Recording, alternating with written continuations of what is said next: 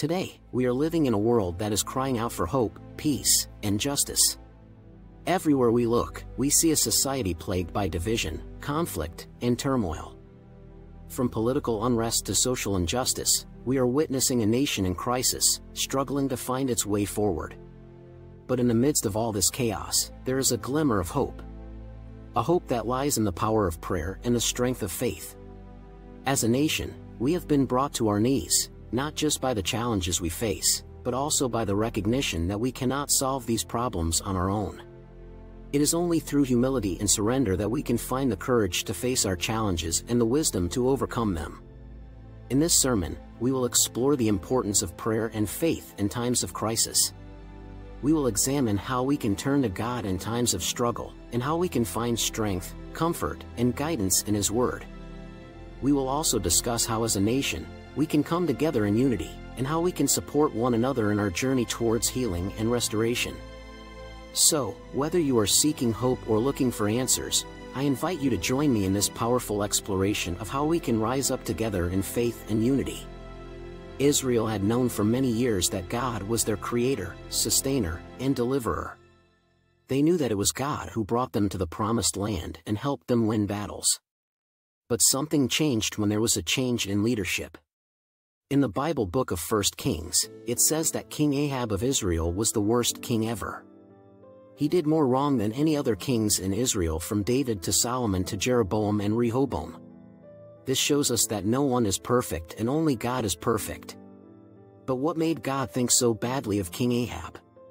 Why did he do worse than all the other kings?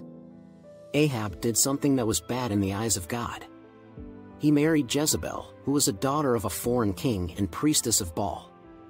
Baal was a pagan god who made things grow and made food so people could eat. People thanked him for growing the wheat to make bread. Baal was the god that people thanked for many things. Whenever a new calf was born in the barn, it was because of Baal that the cow became fertile. When a wife got pregnant and children were born, it was thanks to Baal who created life inside her womb. People also thanked Baal when it rained because there would be water from the clouds to grow food on the ground. But if you lived in Israel during Jezebel's rule and didn't believe in Baal, she would kill you. The Bible says that Jezebel killed all the priests in the temple who were loyal to God. She forced her false religion on an entire nation. People knew that only God created the heavens and earth, and that we live because of Him. But instead of standing up against Jezebel's lies, they were more afraid of her than they were afraid of God, so they bowed down to it. It had been 3.5 years since the nation chose to follow Jezebel's deceptions. When you turn away from God, bad things happen. When you ignore the Prince of Peace, you will have chaos instead of peace. If a whole nation turns away from God, they must turn back to Him in order to return to peace and safety. It is not God's responsibility to come to us. It is our responsibility to turn back to Him. We should turn back to the God of Abraham, Isaac, and Jacob, the same God who created the heavens and earth. He has a name that is above every other name, making Him the King of Kings and Lord of Lords. Being with Him will bring joy, hope for tomorrow, less pain from the past, lighter burdens, freedom from yokes, healing for the lame, voice for those who are voiceless, sight to those who are blind, and life for those who have died. Do you want to know where relief comes from? It doesn't come from the promises of men on earth. Relief comes from the God who has promised you the end from the very beginning. He is the only one who can make a way when there seems to be no way. If you walk away from Him, it is time to turn back to the God who loved you and calls you His own. It's not a matter of if you bow, it's a matter of when you bow. In 1 Kings chapter 18, we see an entire nation on their knees. This is because they have bowed to the false god of Baal, and because of their idol worship, their economy is crushed. They have nothing to put their faith in other than kneeling before God who can answer and make a way. In Philippians chapter 2 verse 10 to 11, the Bible says that Jesus Christ was raised from the dead and is now sitting at God's right hand. God has given Jesus a special name, and all people should bow down before Him and admit that He is Lord. You can choose to do this now or wait until you stand in front of Jesus for judgment. Either way, everyone will eventually bow down and confess that Jesus is Lord. The people of Israel wanted to please Jezebel, so they worshipped Baal. Some people tried to do both, worship Baal in public and pray to God in private. Obadiah was one of them. In the book of 1 Kings, there is a story about a priest who would sacrifice at Baal's altar every day and then go home and pray to God, asking for forgiveness.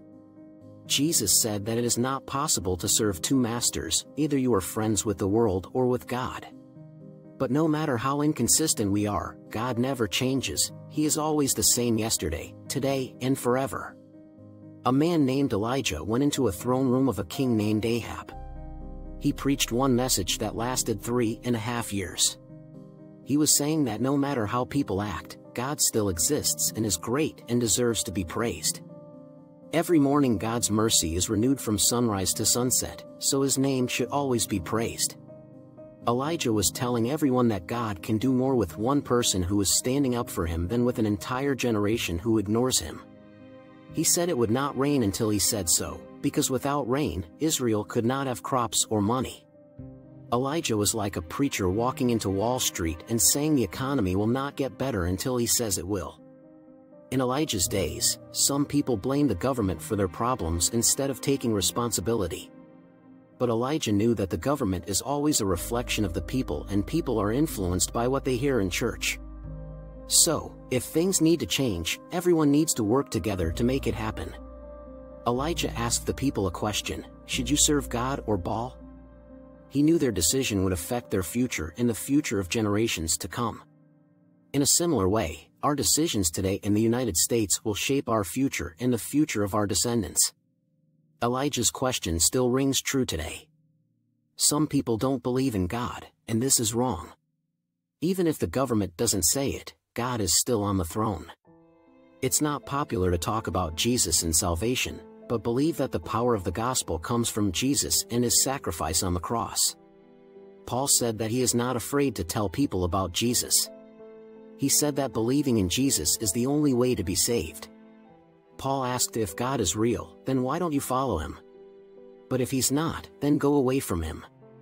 You have to pick one, either believing or not believing. Paul said that when you learn the truth about God, it will free you from your worries and doubts. Israel is the only country born out of God's purpose. We should be thankful to Israel for their contributions to our Christian faith. It is important to pray for peace in Jerusalem. You need to understand that it's only the truth that will set you free and not Congress, Wall Street, or positive thinking. Jesus Christ is the only one who can truly set you free, because when He sets someone free, they are truly free. Elijah asked the people a very important question. He wanted to know how things had been going for them during the 3.5 years with no rain, a bad economy, and not enough food. He was asking to see if they would choose God or their false god. They didn't answer but said they agreed with Elijah but were afraid of making their false god mad, so they asked him to talk to her for them. Sometimes people know what is right and wrong, but they don't speak up.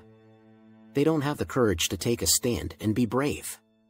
How long will you live like this?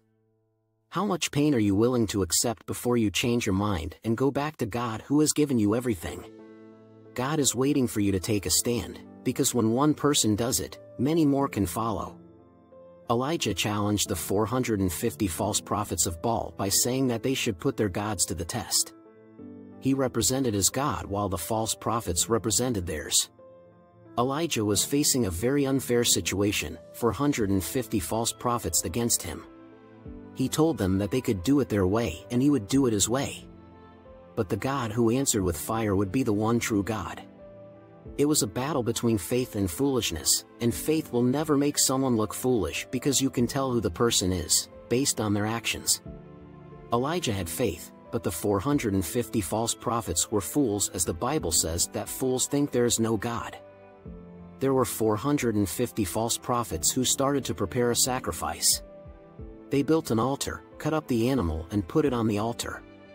Then they danced, shouted, twisted and turned around in order to wake up Baal and get him to send down fire on the sacrifice.